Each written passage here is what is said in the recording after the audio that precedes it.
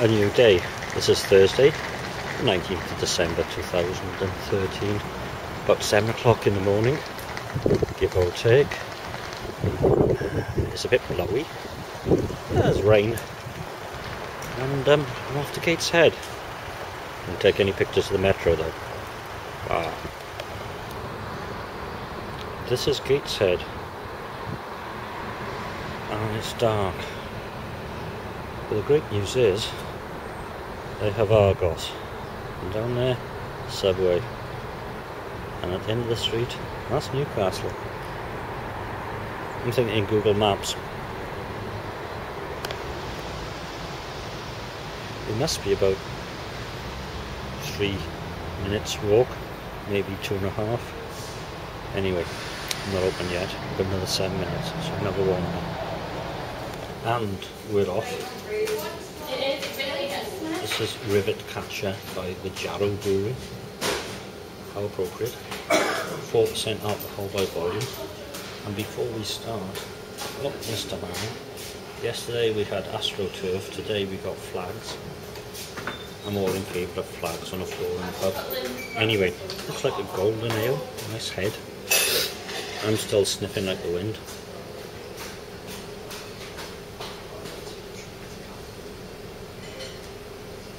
Oh, that's quite sharp with citrus hops. I like that. B+. At Christmas we're drinking porters from Bath. Yeah, Bath in the southwest. Anyway, this is Festivity from Bath Ales at 5% alcohol by volume. More flags.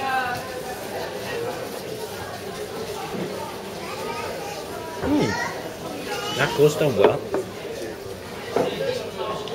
It's got a chocolatey, slightly burnt finish, as you would expect with a porter.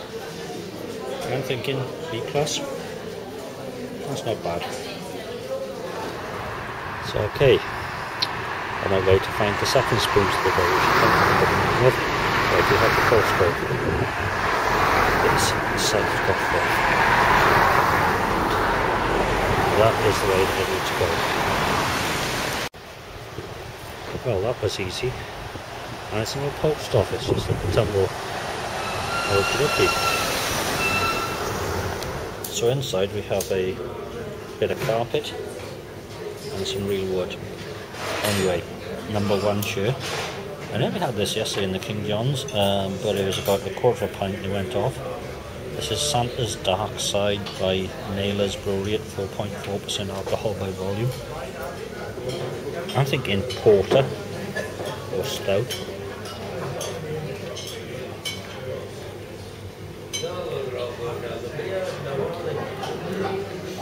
Porter maybe. Yeah, that's a sort of slightly burnt bitter finish, which is rather pleasant. I'm thinking B+. Again, still debating the curries. I'm still stuffing this morning. Now, before anyone has a go at Wetherspoons or the pub or anything like that, it was the end of the barrel and I said I wanted it. Yeah, it has got a bit of a powerful head. This is Mafton Magic, which is at 4.8% alcohol by volume, by High House Farm Brewery. I don't know, there is some beer underneath there.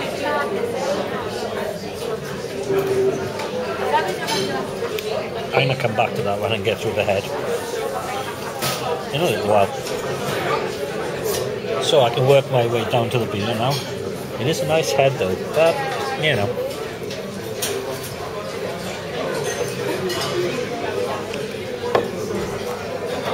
That is, I don't know, it's bitter, which I like.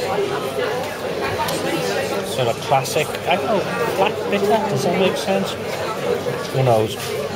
Anyway, I like it. But despite all of that, I'm going to give it a B+. Decided against the curry, but luxury mince pie. This is Polar Pour by the Black Pour Brewery at 4.4%. There's a lot of alliteration there. Anyway, this will be my last. But the dream team will be up early in the morning. Creamy. Sharp. And to end the day like I started the day, B+.